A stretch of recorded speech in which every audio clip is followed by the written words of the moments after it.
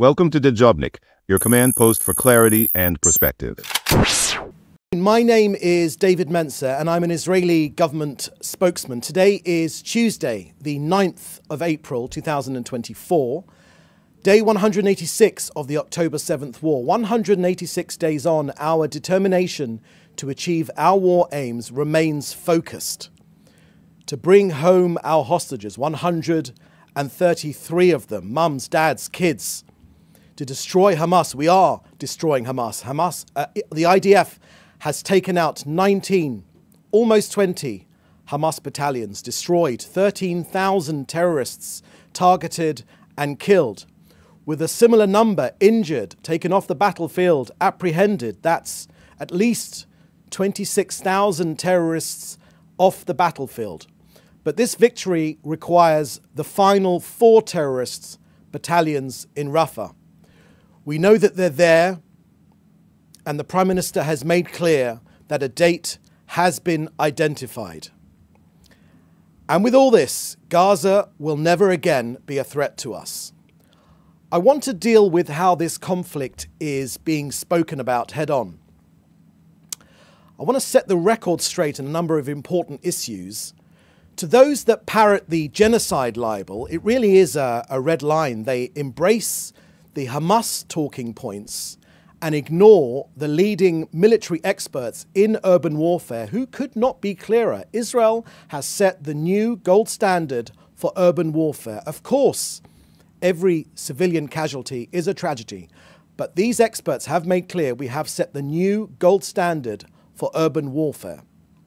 And if you wouldn't take Al-Qaeda or ISIS figures on face value, then why on earth would you take Hamas's? And to those that parrot the destruction and Gazans returning to a destroyed Khan Yunis, it's not due to how Israel fights this war, it's due to how Hamas fights this war. Human shields and using the landscape within and under the city to hide and attack, and of course, the starvation libel parroted so liberally. Yesterday alone, enough food went into Gaza to feed every single person there.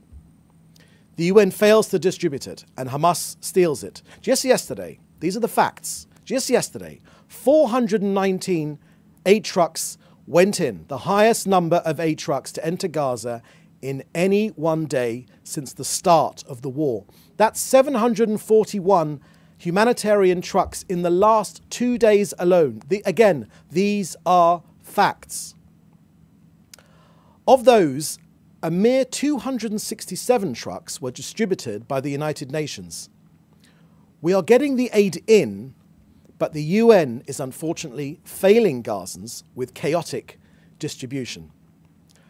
Look, 97 trucks could fit comfortably on a playing field in a football stadium. That's 7 football stadiums full of aid in 2 days alone, all delivered safely into Gaza. This is unprecedented.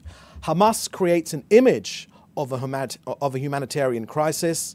Where there is hunger in Gaza, it is hunger orchestrated by Hamas. These are the images they create. These are the images they want you to see. I can guarantee 3 things. Firstly, no one in Hamas is hungry when we've apprehended them. There's been no sign of hunger whatsoever. Number 2, Hamas steals the aid. Just watch the Reuters live stream of aid going in and you'll see Hamas gunmen sitting on top of those trucks. And number 3, Hamas wants to maximize the suffering of ordinary Gazans. Why? To stop the war and to save their own skins. Now I want to update you on the hostage negotiations. Of course, we will not be giving a running commentary, just to say that the Prime Minister last night received a detailed report on the talks in Cairo. Our hostages are an open wound in Israeli society. All of us here are focused constantly on securing their release. And finally, in Gaza, the senior Hamas rocket specialist, Khatem al-Ameri, we located him, he was identified, he's fired his last rocket at Israel. We did this for Israel, of course, but we also did it for Gazans too, because we're liberating Gaza from Hamas. And also because 20% of the Hamas rockets fired from Gaza actually land back inside Gaza. So that brings us to the end of today's briefing. I will now take your questions. In the chat, please add your news outlet. Thank you very much. First question, Joel Polak, Breitbart News. Can you confirm reports that Israel is buying 40,000 tents ahead of a possible Rafah operation? And is Israel worried about ammunition supplies if the United States restricts aid? On the first question of tents, Joel, thank you for the question. Just to say we've all seen those reports, and I can say that we are preparing shelters. That's for sure. That's something I can say. That's all I can add to this particular report. On the question of arms and the US support, the Prime Minister has quoted Winston Churchill when Churchill said to FDR, to President Roosevelt, he said, "Give us the tools to finish the job." And we say the same thing in the words of the Prime Minister, give us the tools to finish the job.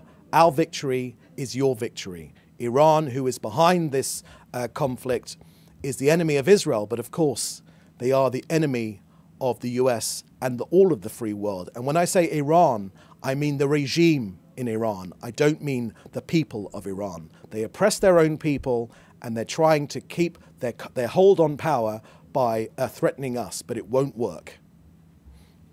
Next question, please. Question from Hannah Julian, the Jewish Press. Turkey today halted exports to Israel of many products, including the export of aviation fuel. What is Israel's response to this move? Does Israel have other sources from which to obtain aviation fuel? And if so, can you reveal who those exporters are?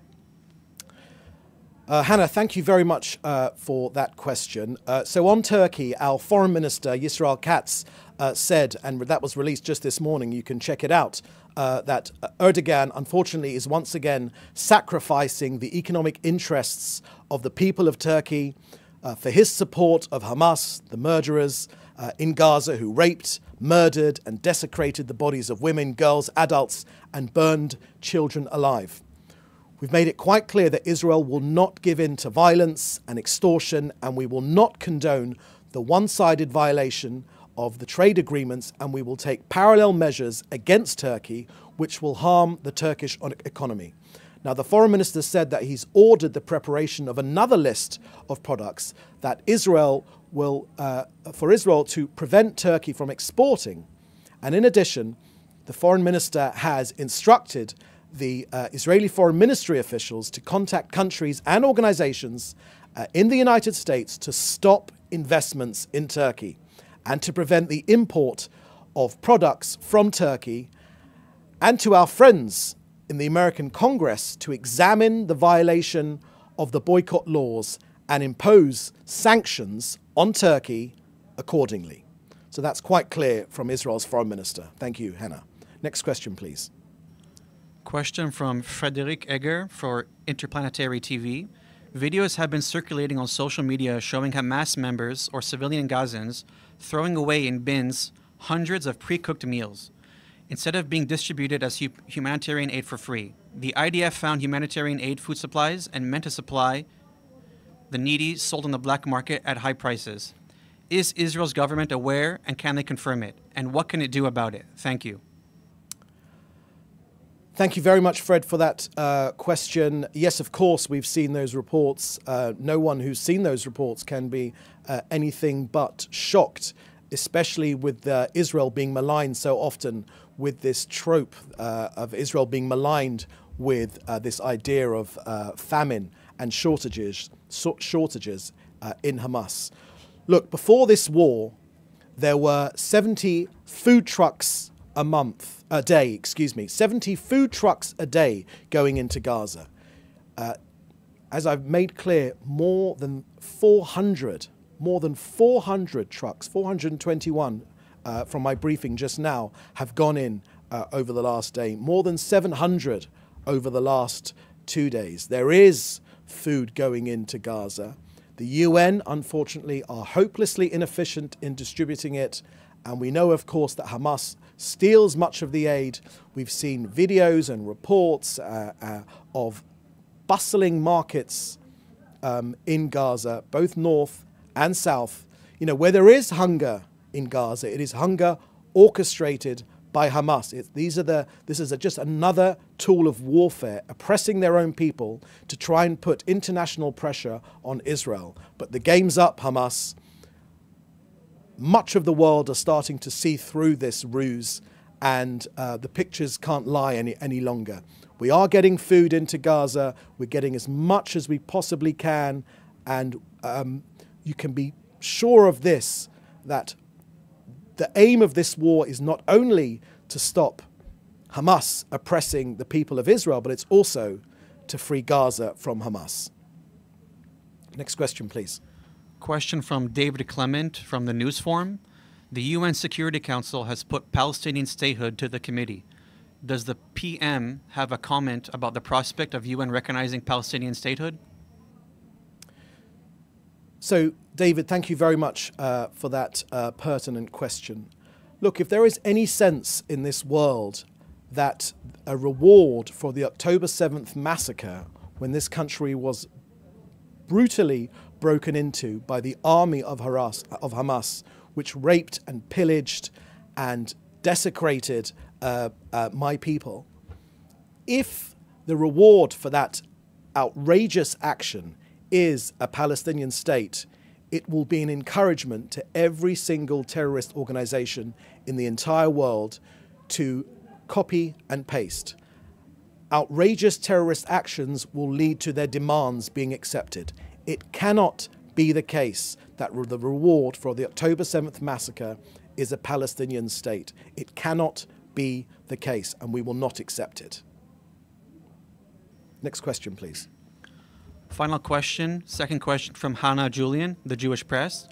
There were reports that Hamas said during talks that it is not possible to return 40 living hostages to Israel. Is the report true? And if so, why would Hamas say so? So obviously I can't comment on those reports. I can only tell you that there are 133 families of hostages who wait every single moment for their loved ones to return home.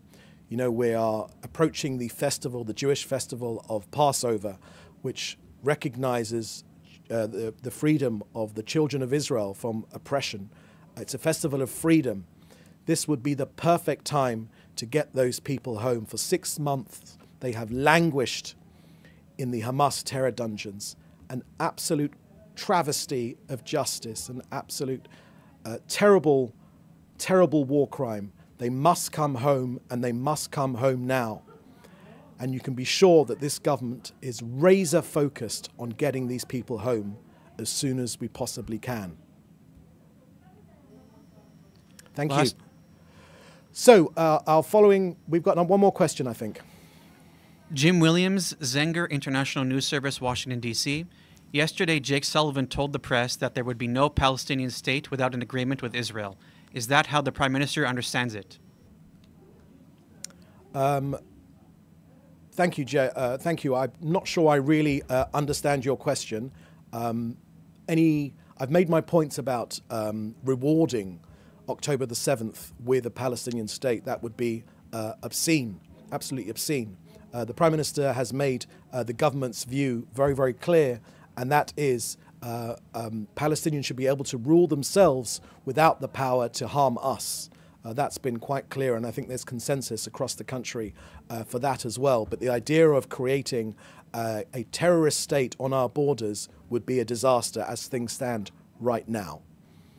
So I think that was the last question. So with that, I want to say thank you very much for joining us today, and we'll have another briefing at the same time tomorrow. Thank you. Bye-bye. Thanks for watching. Drop a comment below. Don't forget to like, share, and hit subscribe to stay updated with our latest content. Until next time, stay informed and inspired. This is Debunking signing off.